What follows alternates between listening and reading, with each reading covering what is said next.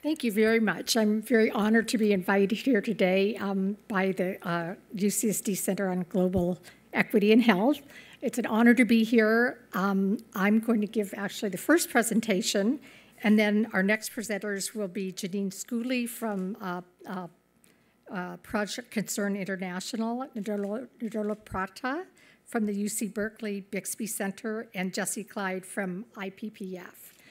And I'd like to say that as I said, I work for WomanCare Global. It's a UK-based charity, but our headquarters are here in San Diego. Before that, I worked for IPASS, and I'm still doing research in Nepal for IPASS, or with IPASS. I've done a lot of work with ANSWER, UCSF. Currently, the Center on Global Equity and Health is doing a formal evaluation of our project in Kenya and South Africa, which I'm going to discuss. When mifepristone was approved, I worked for PPFA to get medical abortion out in use in the United States, and I worked with Planned Parenthood of the Pacific Southwest for 15 years. So I say that by way of acknowledging that I have a lot of family here. So reproductive rights and access is an area that I've spent my entire adult life working on, and like you, I feel so honored and blessed to wake up every morning with a sense of purpose that my work can make a difference in the world, and it can make a difference not only today, but tomorrow and for future generations.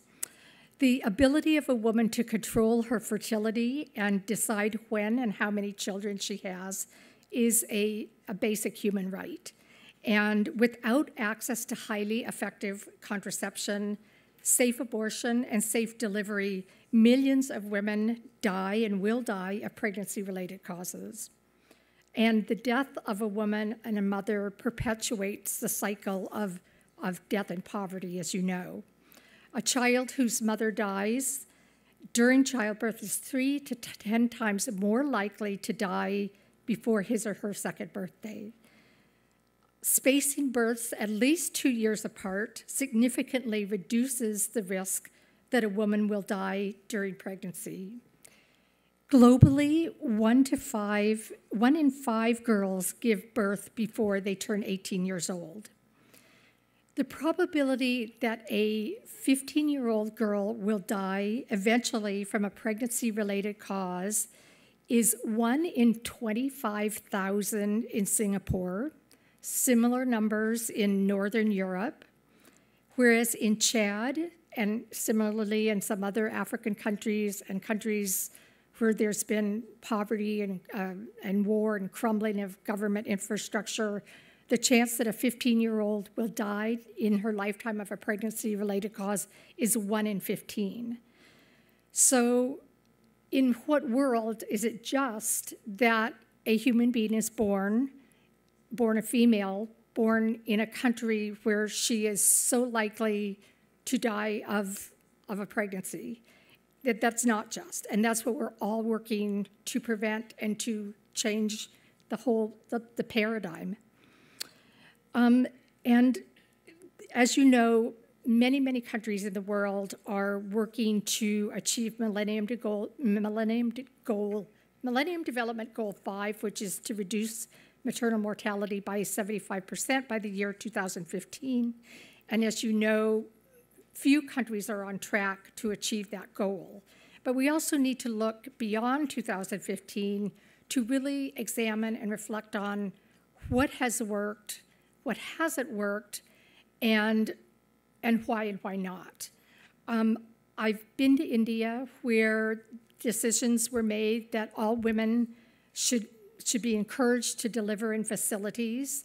The reality of it is that not all women do deliver in facilities, and even if they arrive to the parking lot, that's counted as a facility birth.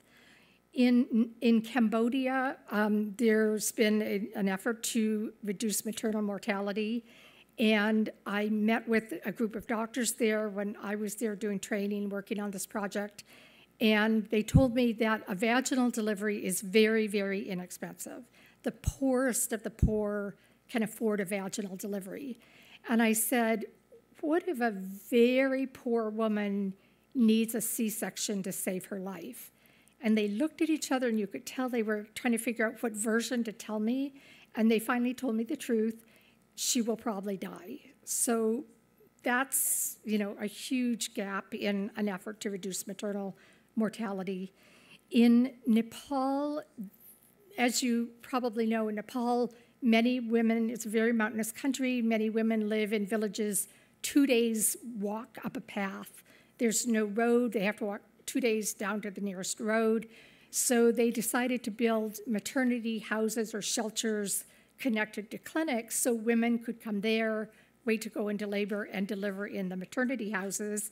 And I asked when I was there, and how is that going? And again, they looked at each other thinking, wonder what we should tell her, and they told me they're warehouses. They're warehouses. I mean, women 2 days up the path are not going to walk 2 days away from their family, not knowing when they're going to go into labor and sit there till they go into labor, ignoring their family, their children, their mothers, their aging parents. They're warehouses.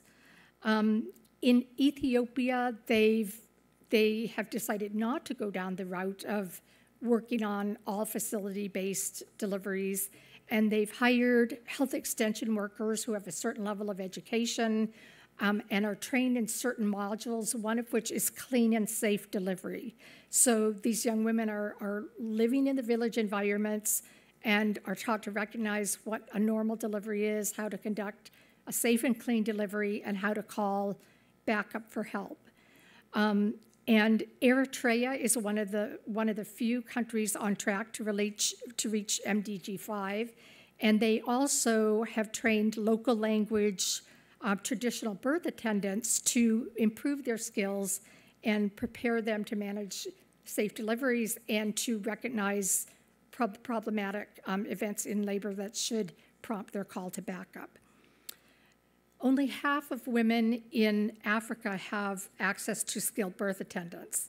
So, and by the way, the United States is 47th in the world from the top in maternal mortality ratio. So even though a lot of my focus has been on the developing world, I do read the New York Times every day, and I don't see a big impetus in the United States to improve our maternal mortality ratio. So, I mean, we don't have bragging rights is the basic message there.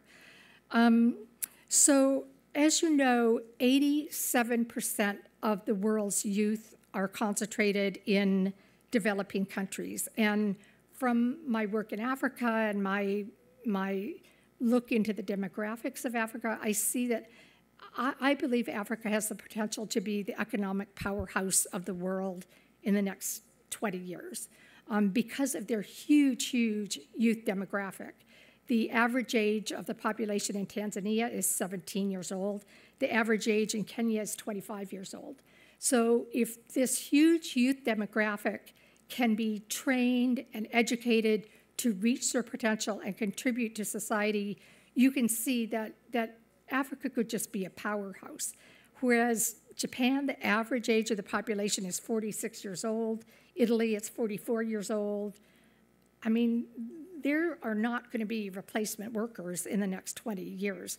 These are not going to be the economic powerhouses of world growth as we go forward into the future.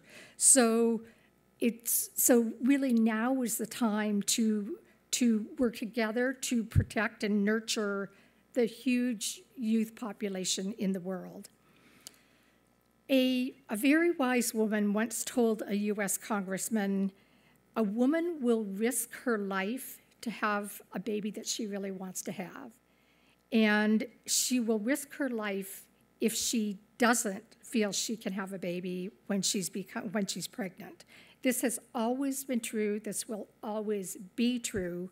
So in countries and settings where abortion is highly restricted, and now we're talking about even, like I'm going to say Texas, not just the developing world, will women have unwanted children? Probably some will, and probably some will have unsafe abortion.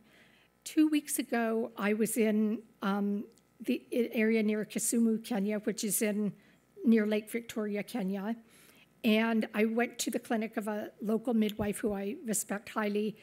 When I arrived, she was taking care of a woman who had had sticks inserted into her cervix, probably blindly based on the lacerations of her cervix.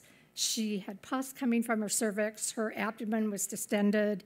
She probably either had sepsis or perforation. She was taken to the local hospital, and our field representative let me know a few days later that she died in the hospital. The next provider I went to see about 10 kilometers down the road was taking care of a woman who was hemorrhaging from some method of attempted unsafe abortion. So, and this is a country that now has laws that do have legal indications for abortion. So what we need to do to really protect women is, first of all, to make highly effective contraception available, because that is the best, the easiest, the most preventative method of saving women's lives from the dangers of unwanted pregnancy. And secondly, to give information to providers, men and women, and to eliminate cost barriers to effective contraception, safe abortion, reproductive health care. And as some of the work Diana Foster Green has done in California, this is an incredibly cost-effective environment. So women need control of their fertility and their destiny. They need to give birth safely to children who are wanted and who have a chance to fulfill their potential and to contribute to a better world today, tomorrow, and this has a ripple effect way into the future. So with that, I'm going to give my presentation, which I'm not sure how to get into this. Okay, and then this is my advance. Okay, so this is a long title, but basically we started a pilot project in Kenya and South Africa in 2012 to support providers to increase the quantity and quality of safe abortion and to increase post-abortion long-acting reversible contraception. So we trained field representatives to work in the private sector in Kenya and 5 public sector areas in 5 South African provinces.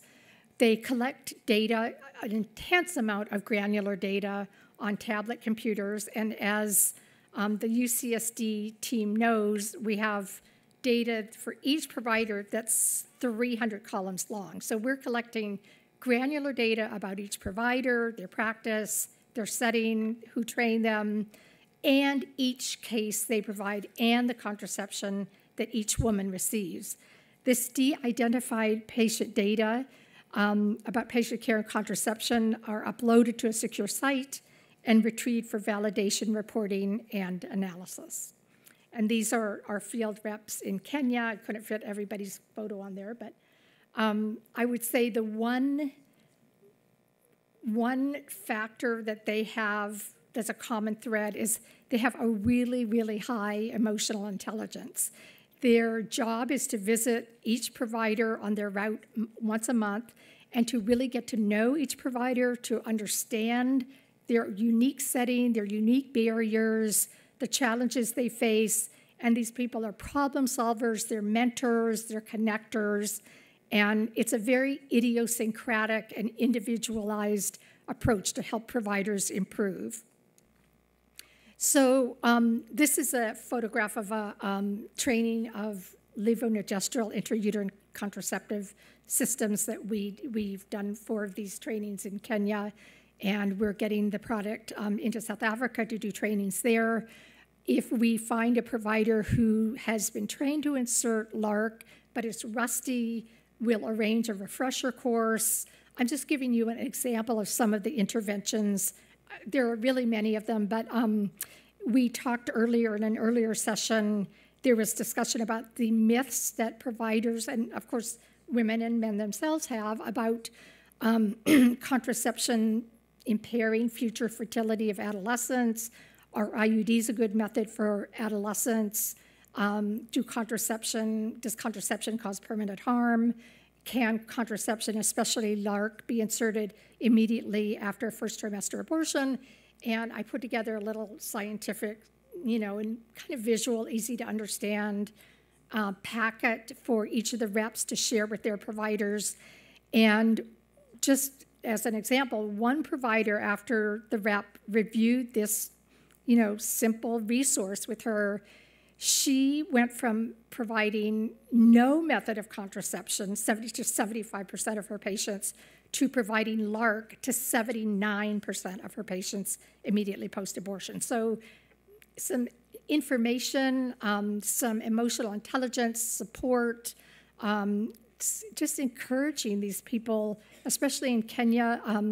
Abortion was so recently criminalized, some of the local police don't even understand what the new Constitution is, what the new Bill of Rights is, and our providers are supporting them to, hey, go to court, stand up to the police. The judge is going to issue you a certificate, and you can pin that on your wall. You will never have to put up with police in harassment again. And as I said just a few weeks ago, I can't read what that says. Is that one? Okay. A very dignified, tall clinician sort of looked out at the horizon, but also was looking into himself, and he said, I'm feeling brave and focused. And like, wow, what a reward in itself. So this shows in the first half of 2013 that 56% of women were receiving short-acting methods of contraception, and that has stayed about the same in the second half of 2013, but you'll see that the women who received no method has dropped by about 2/3, and the women who are receiving LARC immediately post-abortion has more than doubled. So we feel that our model has great potential, and we are relying on UCSD to help us do a formal analysis and evaluation of it. So thank you very much, and with that, I'm going to introduce our next speaker, who, let's see now, Janine, and somebody is working magic here on the podium, so you'll have your slides.